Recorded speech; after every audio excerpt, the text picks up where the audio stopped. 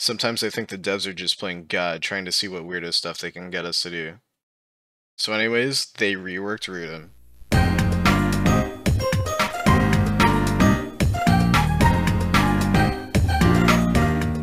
Another spot where rotations don't matter. I'm sure one of you on some crazy movement class can use more than one flag, but you're weird and probably don't need this guide.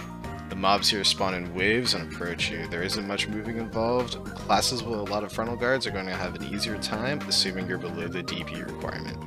Speaking of DP, the game recommends 360 DP, and that's what I would recommend as well. While grinding, I wasn't getting a lot of misses despite running hybrid gear and 1100 evasion on Mystic, so this is a spot for you DR players. The AP cap here is 835 combined AP, and the mobs are demi-human typed, so get yourself that demi-human license set and go crazy. Each rotation or camp is going to have the same layout of 3 towers and a supply post with crates. The towers cast large AoEs on you that cause stagger, and deal huge damage, especially to lower DP.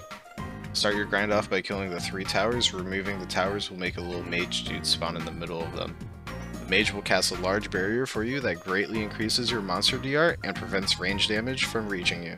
After farming the surrounding mobs, 3 elites with a tag of Glorious will spawn and try to swarm you. Try to use the monster DR buff to kill them, as they do hurt quite a lot. Killing the 3 Glorious mobs will cause waves of enemies to spawn for the next 4 to 5 minutes. Kill the endless waves of mobs until you get a message pop up saying the crates were set on fire. You can then blow up the crates, rewarding you with massive loot and resetting the spot to do it all again. This place is really chill and a great way for lower gear players to make some good money now. Getting around 16,000 trash at 12 despairs an hour, this is going to be amazing money for people looking to just get out of Horde camp.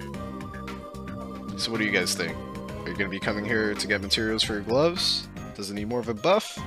Let me know in the comments. And as always, good luck and happy grinding.